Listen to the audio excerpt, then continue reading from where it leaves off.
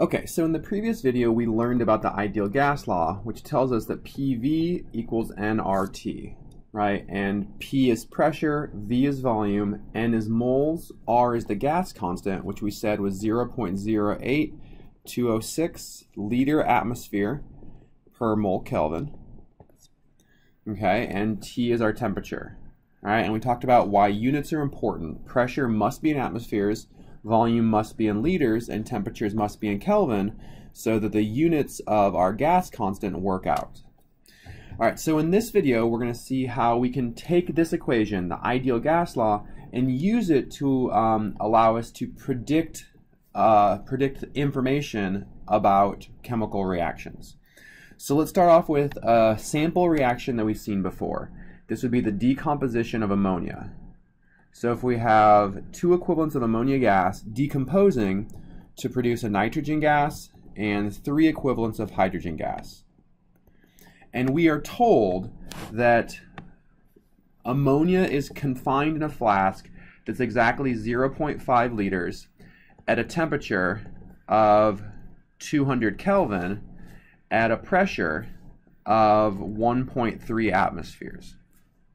Our goal is to take this information and figure out what pressure of nitrogen and hydrogen can be produced if ammonia decomposes with 100% yield. Okay, and in this reaction we are told that the temperature and the volume don't change. All right, so let's think about how we can approach this.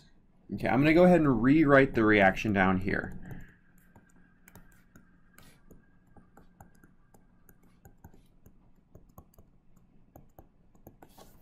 Okay, so this is a stoichiometry problem, and since we only have one reactant, it's a straightforward stoichiometry problem where we don't need to worry about limiting reactants. So in this case, we are told information about the volume, temperature, and pressure of an ideal gas. And using this information, we are able to figure out how many moles of ammonia we have. Okay, so this is going to be our first step, to take the information we're given about ammonia and figure out how many moles of ammonia we have. And once we know that, we can use our balanced reaction to figure out how many moles of nitrogen we have, or how many moles of hydrogen we have. And once we know how many moles of these two gases, we can then do one more step to convert each of these to pressure, because we know the temperature and volume, so we can use the ideal gas law to calculate the pressure of nitrogen and the pressure of hydrogen. Okay, so what I want to emphasize is that this process is the same as every other stoichiometry problem we've seen. The first step is take the information we're given and convert to moles of reactants.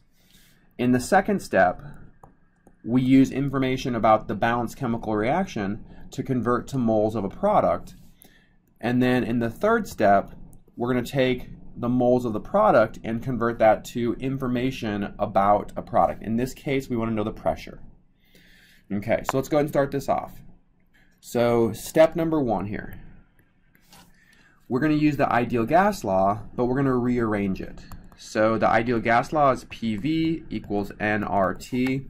We can rearrange this to solve for moles. So moles equal PV divided by RT. Okay, so we can figure out how many moles of ammonia we have because we know the pressure, the temperature, and the volume. And up in our problem here, right, so up here, we are told the pressure is 1.3 atmospheres. The volume is 0.5 liters. R is our gas constant, so that's 0.08206, and the unit is liter atmosphere per mole Kelvin. And the temperature was 200 Kelvin. Okay, so if we kind of track our units here, we see that atmospheres cancel, liters cancel, Kelvin cancels, and our answer is going to be in moles. So plugging this into your calculator, we see that we have 0.0396 moles of ammonia present in this reaction. Okay, so this is the solution to the first step here. This is how many moles of ammonia we have. We can now take this information and convert it to moles of nitrogen or to moles of hydrogen.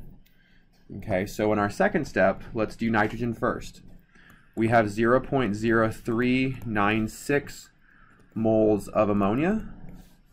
And from our balanced reaction, let's go ahead and scroll up here. In our balanced reaction, for every 2 moles of ammonia, we create 1 mole of nitrogen. So 2 moles of ammonia give us 1 mole of nitrogen. So we can produce 0.0198 moles of nitrogen. Okay? And the second step for hydrogen is essentially the same. We have 0.0396 moles of ammonia. But this time, for every 2 moles of ammonia, we can produce 3 moles of hydrogen, right? Again, this is from our balanced reaction. 2 moles of ammonia give us 3 moles of hydrogen. So in this case, we can make 0.0594 moles of hydrogen. Okay, so that's our second conversion step here.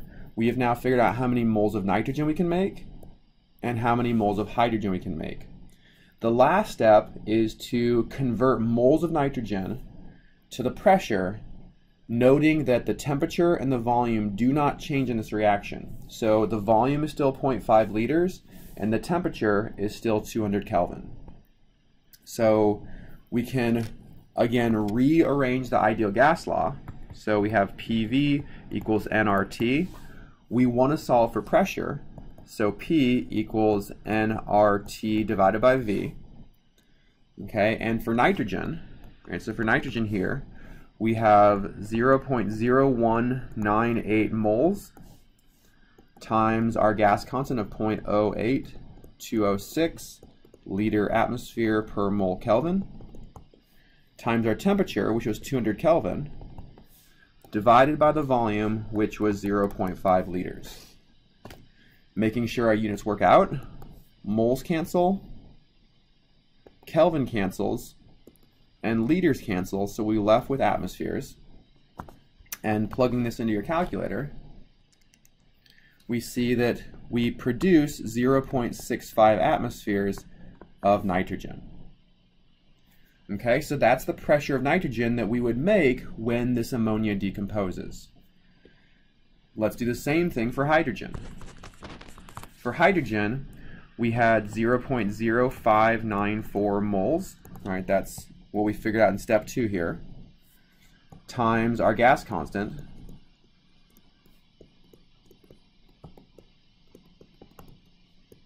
times our temperature, divided by our volume. And when we plug this into the calculator, we're going to see that we can produce 1.95 atmospheres of hydrogen gas. Okay, so the steps in this process are the same as you've seen before. The only difference is what you do with the information you're given. In this case, you are told the pressure, the volume, and the temperature of a gas. So you can use the ideal gas law to calculate how many moles you have. You then use the balanced reaction to convert between moles of a reactant and moles of a product. And then once again, you use the ideal gas law to figure out the pressure of the gases that we've produced.